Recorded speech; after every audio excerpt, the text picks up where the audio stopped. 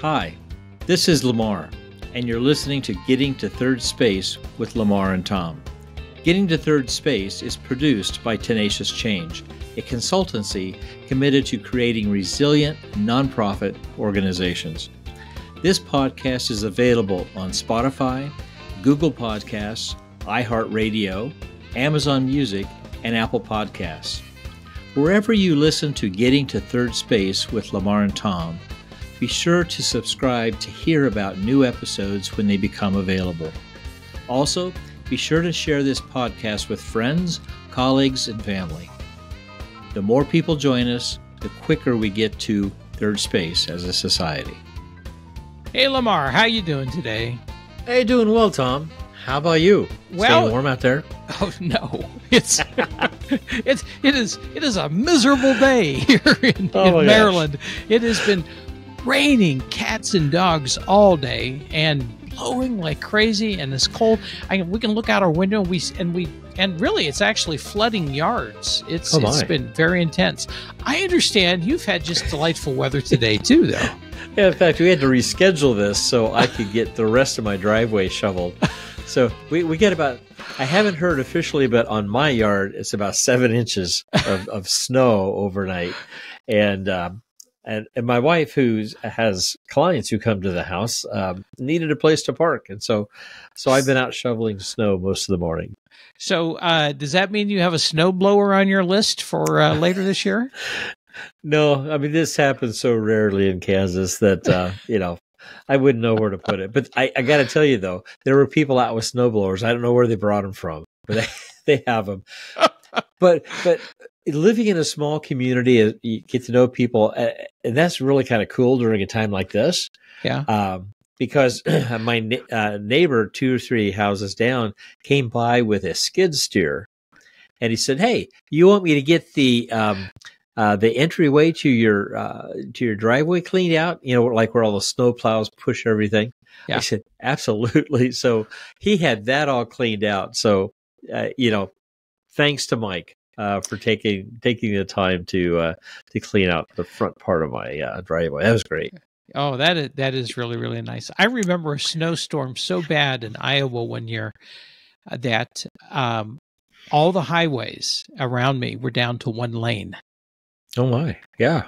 And with really high drifts, it was amazing. I don't know how people actually got. I mean, you really cared about your neighbor in that moment because you couldn't go flying down the highway because you might go around a curve and boom, there somebody is. So it was amazing to see just how cautiously people navigated in that kind of situation. Living in Iowa, people, we were much more used to this kind of weather. Yeah. We had it more often, right? Yes. Than here in Kansas. So when it snows here, it's like, I don't want to go out on the roads. I'm comfortable being on the roads myself. But Yeah. I see what other people are doing who are not used to it. And so I would rather just kind of let them take a day or two to get used to it. Well, Lamar, you remember driver's ed in Iowa? They taught us how to drive on this stuff. They taught us how to drive on snow and ice and in water. And so when I moved to the East Coast, I just figured, well, it's not a big deal. I'm just going to get 6 inches of snow, not a thing. I go out there and what I realized was, it's not about whether I could drive in it. It's about whether anybody else can drive in it. Absolutely. And the answer to that was, no, not many. So the safest thing to do is just to stay in. That's right. That's for the first day or two, let everyone get acclimated to it. Absolutely. But I do have to tell you, though, I got my exercise in for today and Good maybe tomorrow. Excellent. So we're good. Excellent. Well, actually, if you can't move tomorrow, you got your exercise in for these 2 days, right? So, that's right. Well, I suppose we ought to get to it because we just finished up our last podcast was part 1 with Seth Kaplan, and today's podcast features part 2 of what was nearly a 90-minute conversation we had with Seth. Wow. And our listeners will remember that Seth Kaplan is a leading expert on what is known as fragile states. He's also the author of Fragile Neighborhoods, Repairing American Society, One Zip Code at a Time. Now, in part 1, we talked a lot about the concepts of fragile states and fragile neighborhoods. In this segment, in part 2, we shifted the conversation and focused more on civil dialogue and conversation and its relationship to strengthening fragile states and fragile neighborhoods. So, Lamar, I was just thinking about this a little while ago, but before we get into part 2 of the interview, what if we reflected just a bit on our takeaways from part 1? Well, go ahead. Yeah, and I think, you set it up well in that part 2 is kind of where we get into where the work that you and I have been doing together kind of intersects with the work that Seth has been doing and that he's been writing about. The civil dialogue, and then how building relationships impact the kind of work that the folks that he refers to. So one of the questions that we had, and that he was answering quite well, was, how do you strengthen neighborhoods that are fragile? Neighborhoods that maybe don't have the connectedness. And I think that was a lot of what he talked about. Just like I had a guy down the street came with his skid steer to take care of the front part of my driveway. But if you don't have that, I would probably still be out there and maybe not even able to get in out of my driveway for a day or so. But how do you strengthen the fragile neighborhoods? And I thought that when he was exploring that was very helpful to me. Building relationships, as we're going to be talking about this second half, but also what's missing. I think in my mind, kind of the corner store or the shopkeeper that knows the kids, or in his example is, where do you take your child when they're injured? Well, run down the street to the nurse. There's 7 of them who live within the same neighborhood. So I think that just learning how to be interdependent, learning how to live together in a neighborhood and know who's who. He talked about knowing who lives behind the doors in your neighborhood. I thought that was a really good visual for me. So I found a lot of really helpful descriptions that Seth was giving us in part 1. Yeah. And you talked about that interdependence, and I think when I reflect on what I heard in that first part of the interview, there are actually a couple quotes that I went back and I grabbed. One was, at least I think they're quotes. It's really close anyway. When you live in a place where there are relationships and norms, he said, there's a sense of willful interdependence brought about by lots of interactions. And the thing that really grabbed me about that, and you referenced the interdependence, and you gave an example of that. But there's a quality of that has to be willful. You have to be willing to make yourself interdependent with other people, or to allow other people to reach out to you. And that mutuality of dependence is so critical, but it has to be an intentional and willful thing that takes place. The other quote that I heard, and then I went back and I grabbed, is, if you are involved, you are, without even thinking about it, building trust. And this really came out of that portion where we were talking about how you go about building trust in relationships, or maybe it was even when we were talking about when nonprofits, how do they go about building trust? And he emphasized this idea that if you're just simply involved with other people, without even being aware of it, you're actually building trust between yourself and that other person. Those were 2 real gems that I took away from that particular segment of the podcast.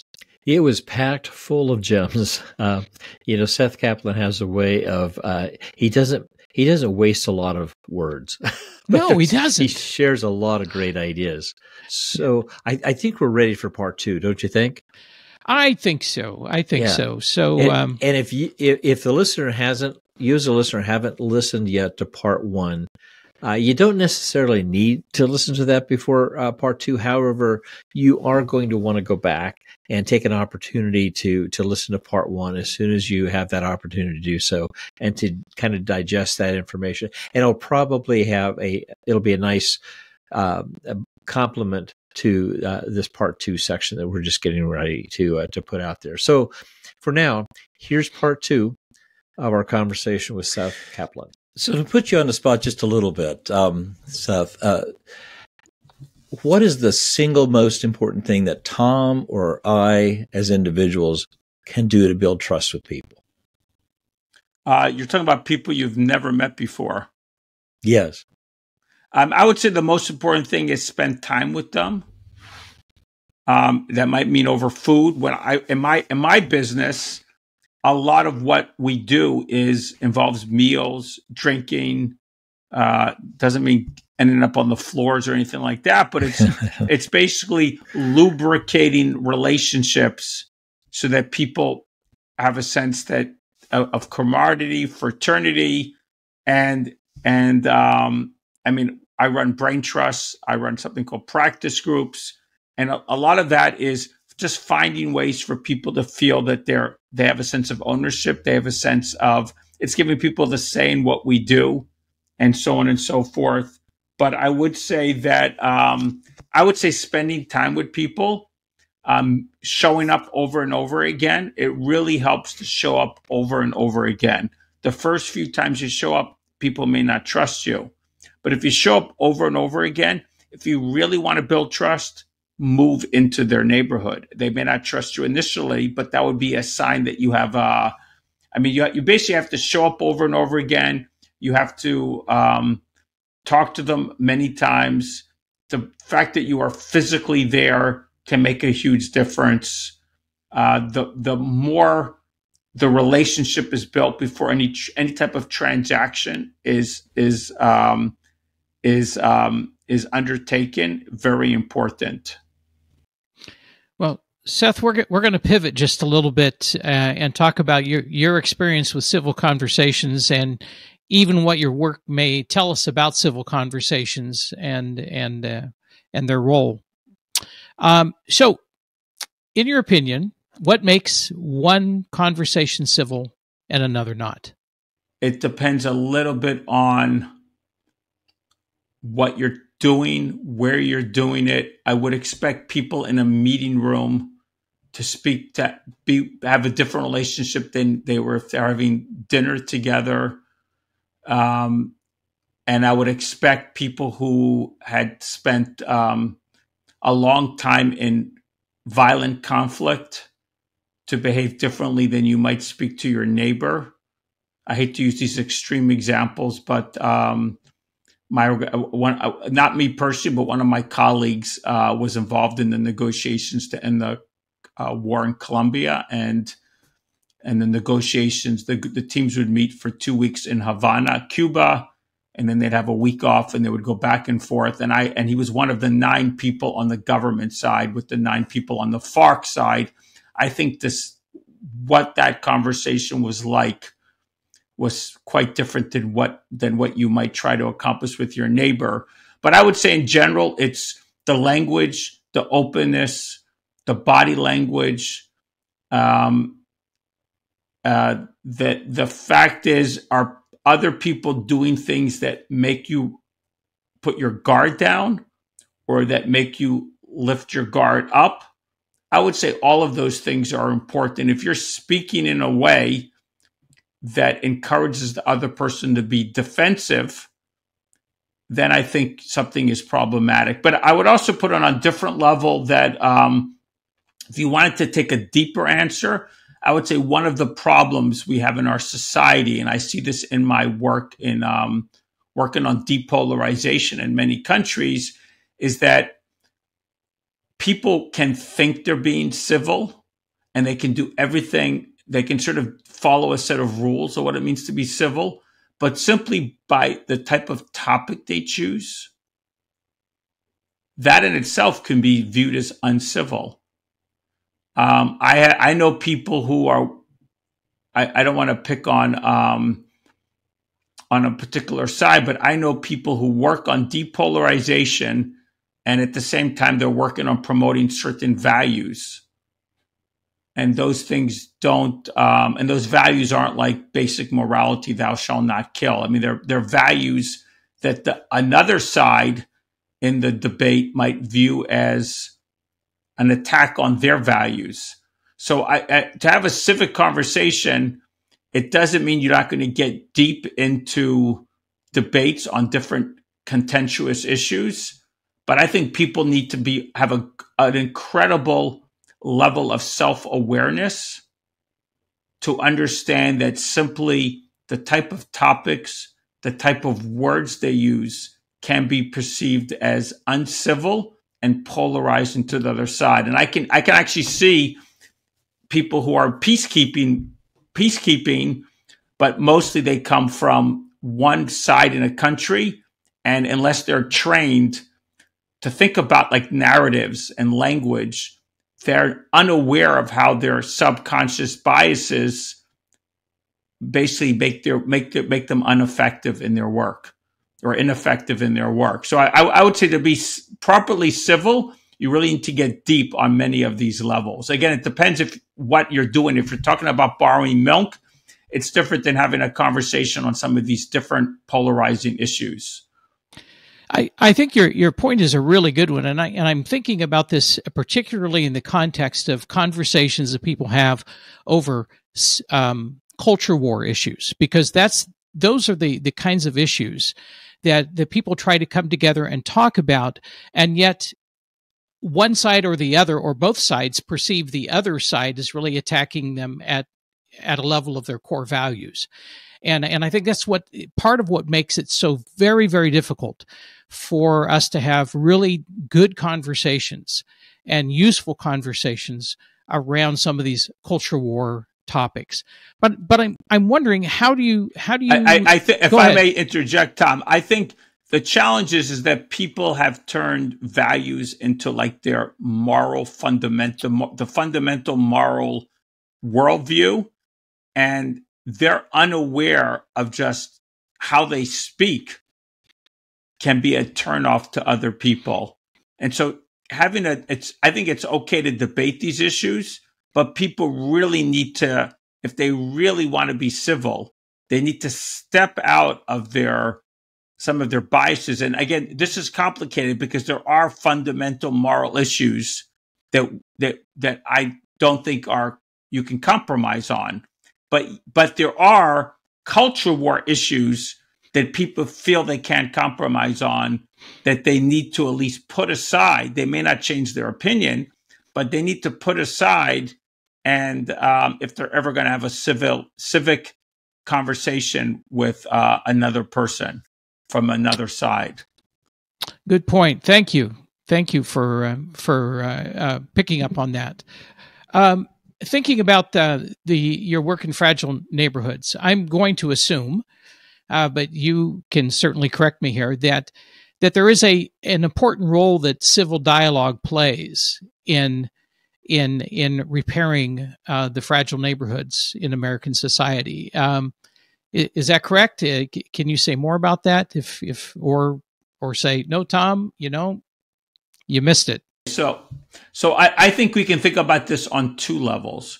One is, I believe creating flourishing neighborhoods is an issue that people on the left and right can all agree upon. From my experience in the last year, I see a lot of interest and a lot of support for the basic idea that flourishing neighborhoods is a very nice, very important issue that people on both sides of the political spectrum can get around. They use different language.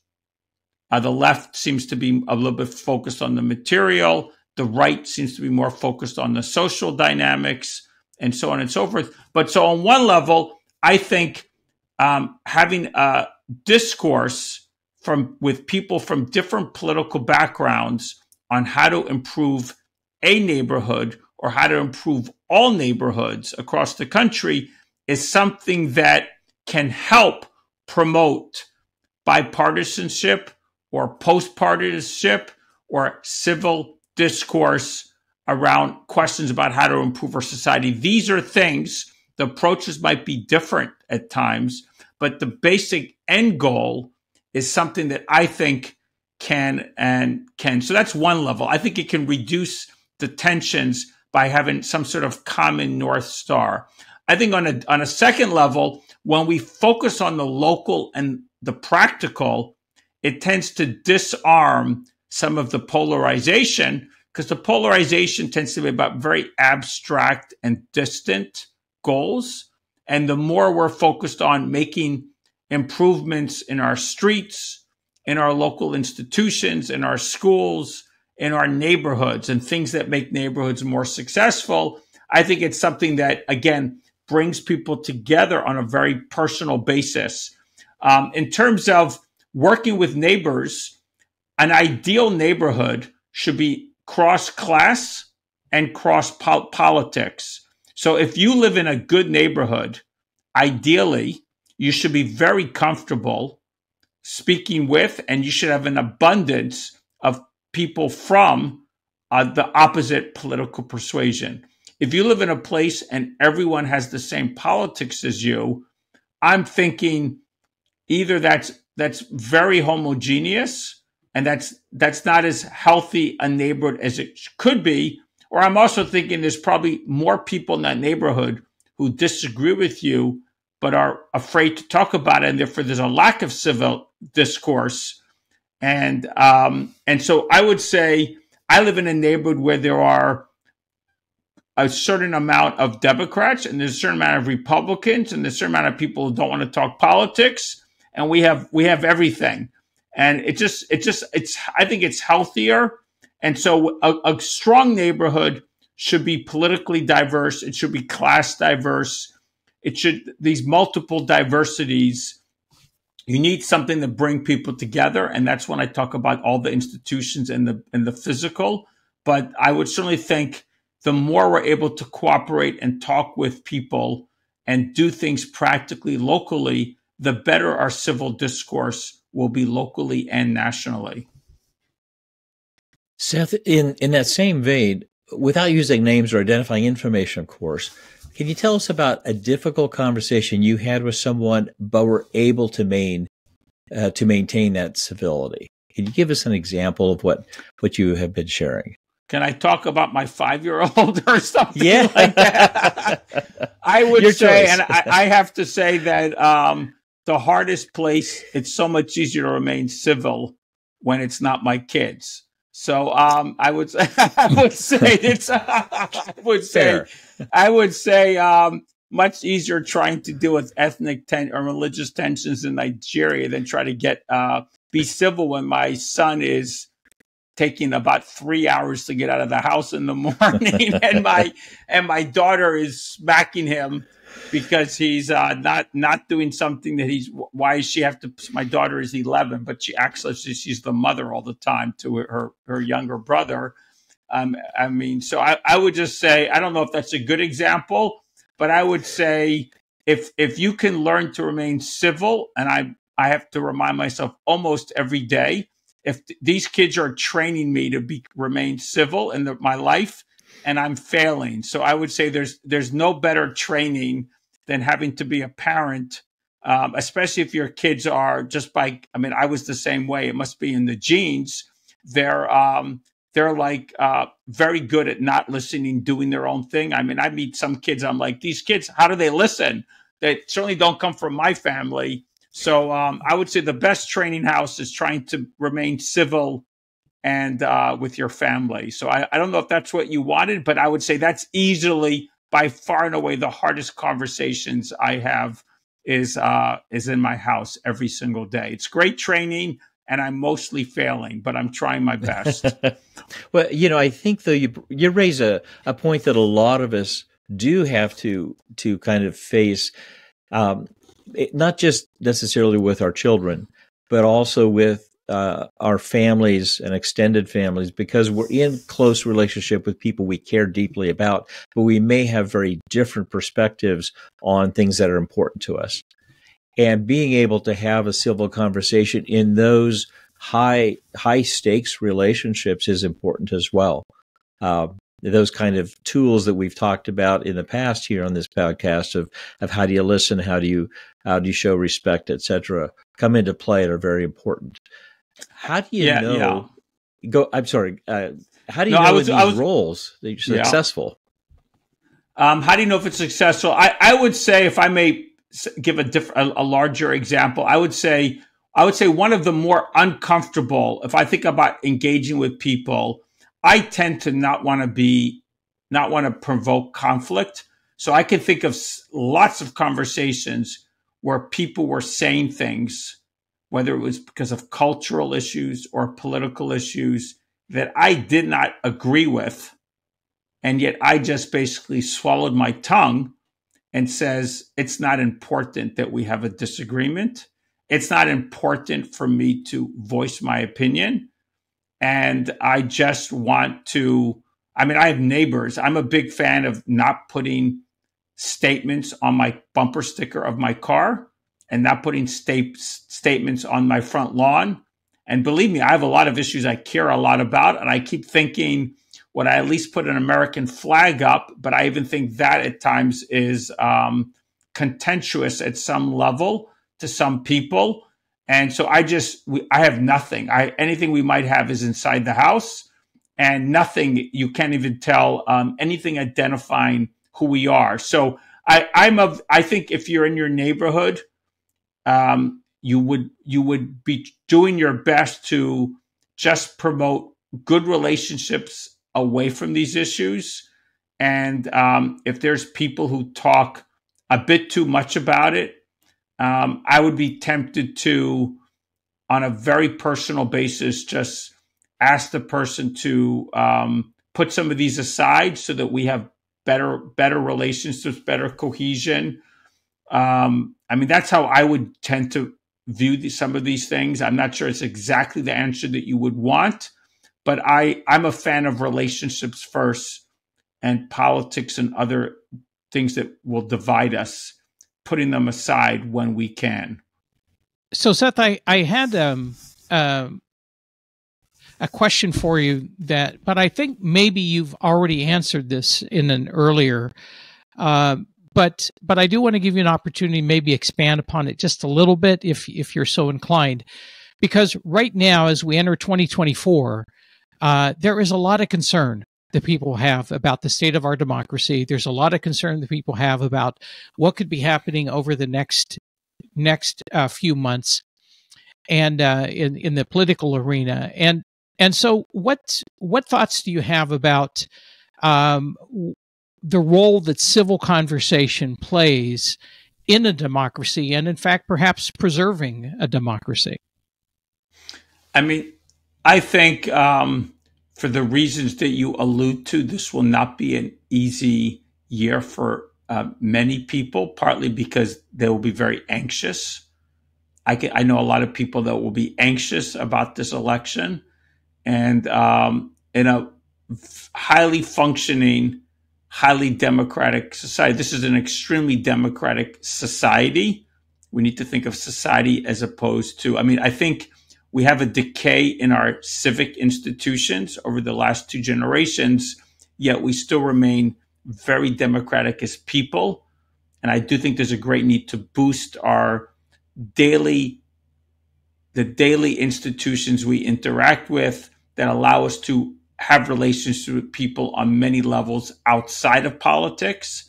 And that will make politics healthier. And I think one of the reasons why we have anxiety is because our declining connectiveness has led to greater alienation, greater anger, greater polarization, and that affects politics in many, many ways. But in terms of what you say, again, it depends on where people live. It's so much of our country, people seem to live in places where everyone votes a certain way or the other way. And I would say the most important thing that we can be doing is just maintaining dialogue with people, trying to understand their perspective, trying to get into their shoes. When I travel to a country, or when I travel to America, basically, when I did my research for fragile neighborhoods, I always try to see things the way other people see things. I did homestays. I read books that the authors from those places would write. I go visit different places, different parts, talk to lots of people, whether it's taxi cab drivers or people on the street, people in the restaurant, and everywhere. Talk about their history, their lives, their journey, their feelings. Politics is at best the end of the conversation, never the beginning. But I would say the more we're intentional, there's things that used to happen without us being intentional, but because of the decay of our civic institutions, I think we need to be much more intentional about making relationships with our neighbors. We need to be much more intentional about being engaged with people from different political backgrounds. To the extent that we're able to do that and have healthy conversations, I just think that we will be more understanding, we'll be less angry, and we will be more likely to have if everybody did that, which is a big ask given that not everyone is listening to us here, but the more we're able to have these bridging institutions and bridging relationships, I just think we'll have stronger shock absorbers, and we'll be less anxious, and we'll feel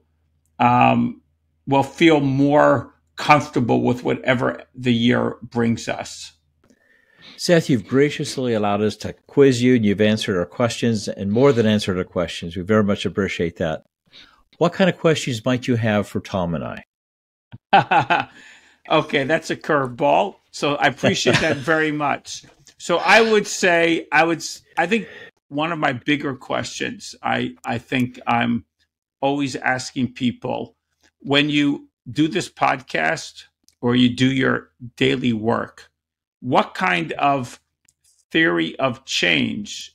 I mean, again, if we just think of the podcast, what do you expect listeners or viewers to do differently, and how do they multiply those efforts to other people? But you could also answer this question in terms of your work.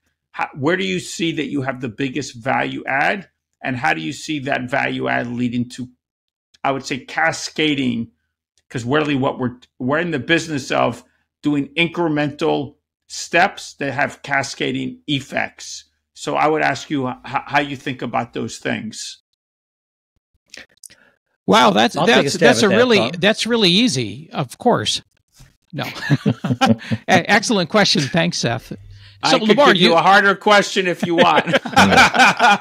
No, I've already done the dissertation work. I'm good. So, go ahead, Lamar. Sure. I've spent most of my career working with individuals and large groups of people and working in communities, helping people solve problems and working through some of the experiences that they've had. At this side of my working career, I'm finding it valuable to become more involved in my community and looking at some of the challenges that maybe we have to face. That's not an easy task. Even when I was in the working world, it's kind of a different task. You have to build that trust. You have to rebuild some of those relationships again. I'm finding this podcast has been a good exercise, one for me, to begin to organize more of my work outside of my relationships outside of the podcast. But I'm finding that locally, the podcast having impact as the listeners who are more local that I'm aware of are using some of these techniques in some of the problem solving and some of the group kind of dynamics that they're involved in. I'm hoping that by broadcasting, and those who are listening who are not necessarily local are also finding the same kinds of tools and maybe strategies that they can put in place in their areas, just like what you're doing at a much larger scale. I'm hoping that what we're doing can have some impact as people begin to build relationships and solve difficult problems and have good communication. So it's all of that, both at a very local, relational level here for me, and what I see and hope is happening for other listeners.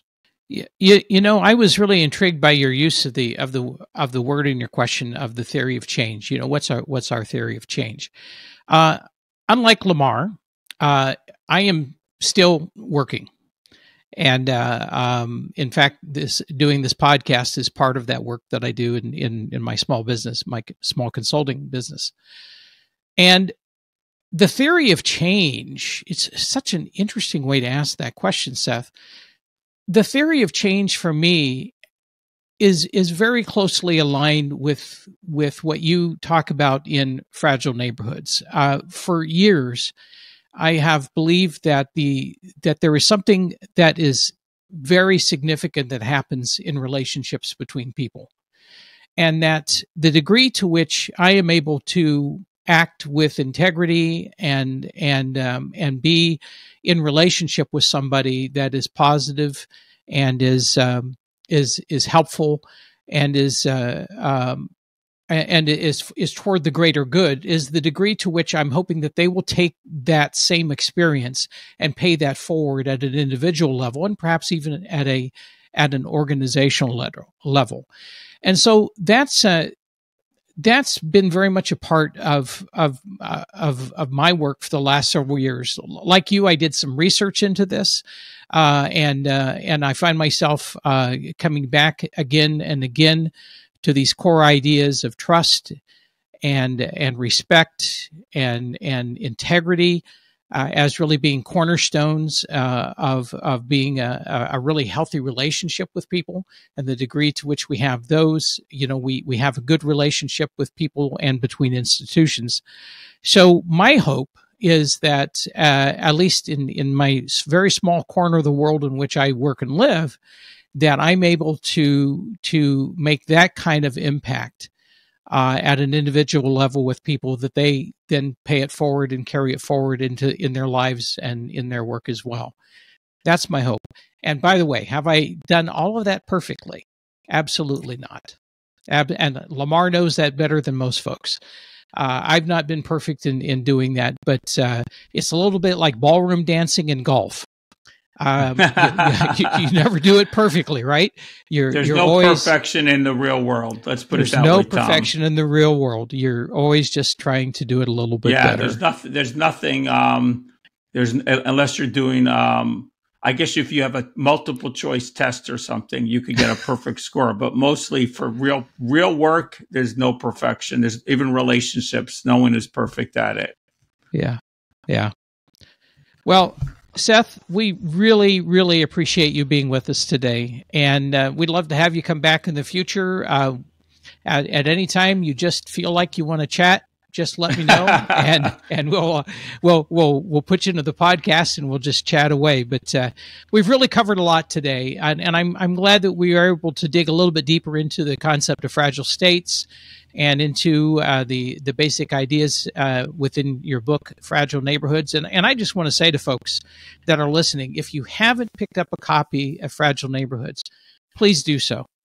It's not going to break your bank. It's a very reasonably priced book, and it's going to make you think. It's going to make you think about where you live, about the relationships that you have with people, and how you can improve those relationships and really create a better place to live for everybody, to heal your neighborhood if in fact it is fragile or broken. And certainly all of this goes to making our country a better place in a year that promises to be, or maybe threatens to be, a rather challenging time for us. So Seth, thank you very, very much. We just really appreciate it. Thank you, Tom, and thank you, Lamar. So much appreciate this. Thank you. Well, we have really enjoyed having Seth Kaplan on the podcast, and we hope you did too. I had to laugh when he talked about the challenges of communicating with civility with his 5-year-old son. Right. Oh my gosh. We've all been there with family members, right? Whether we have children or that uncle or that aunt or even our parents that we just sometimes we got to kind of, grit our teeth and get through it. Otherwise, we may lose it. I'm really hoping that we can get Seth back sometime in the future. Lamar, So do you want to tip folks off to what we are considering for our next podcast? Sure. We've heard from our listeners that having guests has been a valuable, not kind of a nice change, and also kind of expanding the thoughts and the perspectives of that we're going for on this podcast, and that's been great. But strangely, they also would like to hear more from us. So, our next podcast we're going back again. It's going to be just the two of us. We're going to talk about, we've been talking about getting to third space, and this is so much the center of what this podcast is about. But we're going to talk about, we're going to explore the idea, is it sustainable to stay in this space? And are there other spaces that we need to think about, and what are those other spaces, and how do they relate to third space? And we're going to be following this up with some other guests as well. But Tom, maybe you could talk about what the other guests are. But next time it's going to be you and I talking about third space and some other spaces that complement third space. Yeah, I'm really looking forward to that conversation. We've kind of kicked that can around a little bit, and I think it's going to be a lot of fun for us to do that as part of the podcast. But after that, we're going to be reaching way over the great Atlantic pond to the United Kingdom to a guy by the name of Ed Schrager. Now, Ed works with charities in the UK, what we would call nonprofits here in the US. And part of his work is focused on building relationships between people in the workplace that are authentic and genuine. And in fact, he created a platform known as King Prawn to help organizations do that with the workforce. And I've actually participated in some King Prawn conversations that he set up, and I love them. It's really great to get to know people from other parts of the country, other parts of the world. And Ed is also very much into artificial intelligence as well. And so we're going to tap into his expertise with AI to have a conversation about reality. And how do we know when a source of information is truthful and valid? Something that, at least right now and the past few years, has been one of those topics that's one of those issues that's made it really challenging for people to come together and have civil conversations, is when they have two different perspectives on what is real and what is truthful. Yeah. And you and I have talked about this on a number of occasions, and that, we all kind of have our favorite places to go to get information. And sometimes, we find ourselves just kind of building our own biases based off where we go. And so how do we know where else to go and where good resources are? I think this will be the beginning of another good conversation. I think it's one of those that we might return to more than once. Plus, Ed has a great British accent, I just want to say. So remember, we try to be responsive to suggestions that you might have as listeners. However, we do need to hear from you. There are a couple of different ways that you can be in touch with us. First of all, you can leave us a voice message on Spotify, which is hosting this podcast. And of course, we both have emails, and you can contact us on the emails. Mine is lamar.thirdspace@gmail.com, and Tom's is tom.thirdspace@gmail.com. Not a whole lot of difference except our first names. You'll find, if you're watching this on the YouTube channel, you'll find these at the bottom of the page. Otherwise, please write that down and send us a note if you have comments, suggestions. If you want to like us on the podcast, that's always helpful, or to leave a comment, we would appreciate it. Remember, third space is spelled with the number 3. Yes, indeed. And you also, if you're listening, you'll find it in the show notes as well. So it's down there too. So, well, Lamar, we got weather issues we got to deal with in our individual spaces. I can't get my dog to go out. I can't get my dog to come in. Well, so I guess we got to take a break here and go wrestle our dogs. Absolutely. Hey, it's been great. Yeah. You take care. Keep your feet warm. I will. And you stay dry out there, okay? All right, man. Take care. All right. Bye. Bye. Tom here. Thank you for listening to Getting to Third Space with Lamar and Tom. Remember to click on subscribe to be sure you get notices about new episodes. Getting to Third Space with Lamar and Tom is a production of Tenacious Change.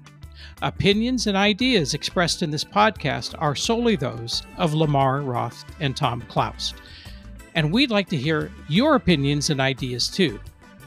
You can leave us a voice message on Spotify, or you can email us at the addresses found in the show notes.